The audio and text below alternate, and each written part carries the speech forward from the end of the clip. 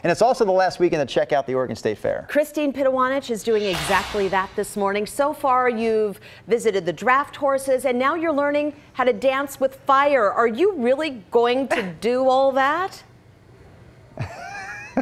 I think you'll have to just wait and see. Okay. But this is a pretty awesome morning, I have to tell you.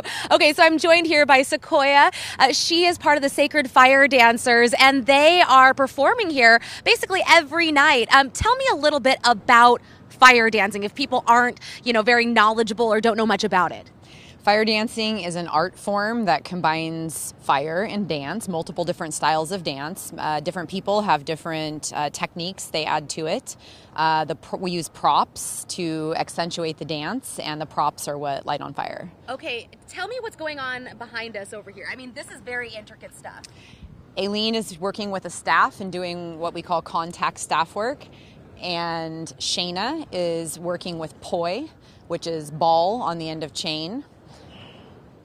And how long have you been doing this for? What made you decide, you know what, this is something I really need to get into? I've been doing this for 15 years, and honestly, it wasn't exactly something that I said I need to get into that right off the bat. So it was something that kind of became something that I did. I spun poi and I practiced poi, but I was afraid of fire, and fire wasn't something that I immediately was drawn to, but it was something that came out of it later for me. So. What is the most difficult part of this, you think? That's a good question. The most difficult part of it is sometimes just all the logistics that go into making things happen. And I really put a lot of effort into making sure the performers are happy and making sure that the audience is happy and everything is, safe and going to be well received. So there's a lot of effort for me to go into making sure that all those little bits are all taken care of. And if people are interested in when they can see you guys, when can they watch your performances? Is it every night?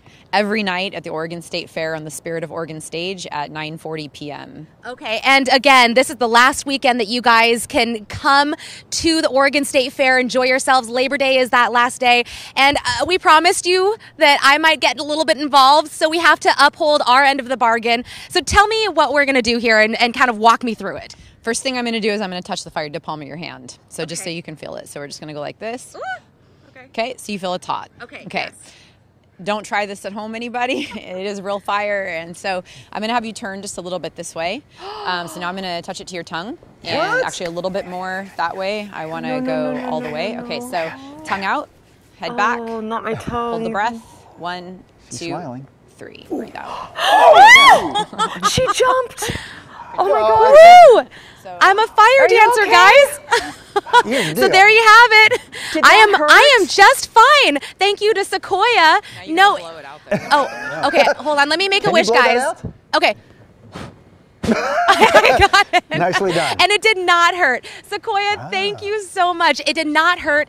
And now I'm like a fire dancer. Wait, can you believe it? Check that off. Okay, guys, I'm going to send it back to you.